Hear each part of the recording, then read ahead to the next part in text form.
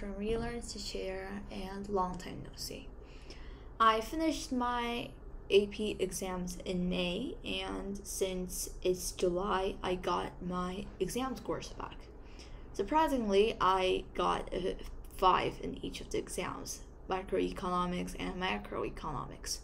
So I'm here to share my study tips for those of you who are taking the exam next year, 2023. So to share my results and story, as you can see on the left, these are my scores for the 2022 exams. So I prepared for the exams this year as a freshman, and my school unfortunately didn't offer any AP classes for the freshmen. So I decided to study the quote-unquote relatively easier classes outside of school and take the exam.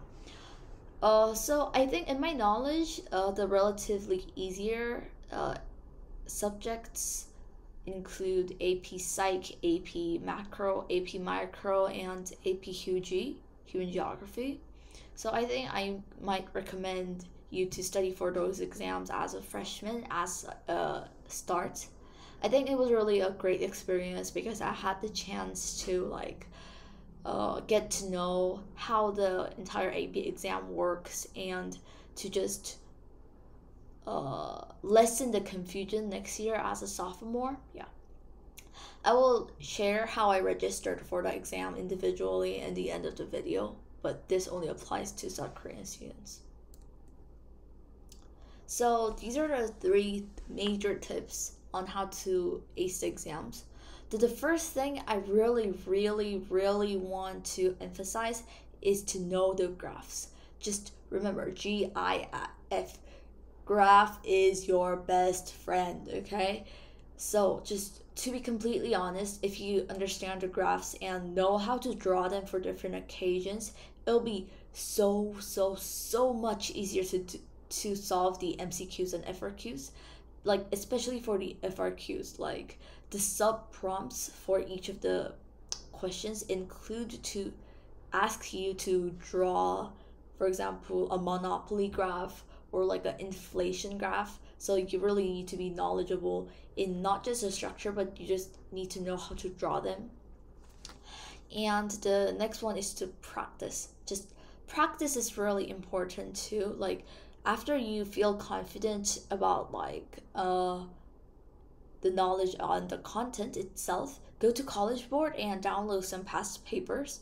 So I really tried solving them and grading them, and then I could see the major parts that I was confused and a little bit lost. So I tried to focus on those sections more than the others.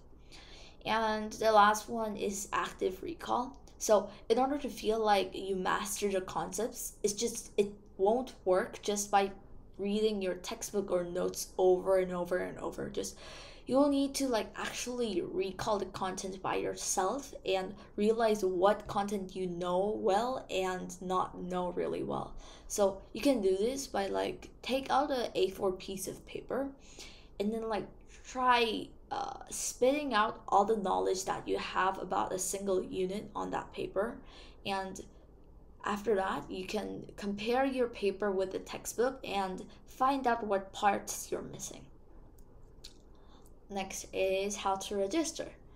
So the first method is asking your AP coordinator at your school.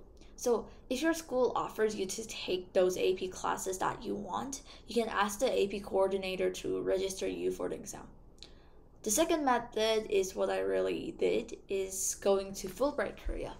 Fulbright Korea is like an educational institution in Korea, especially specialized for international schools.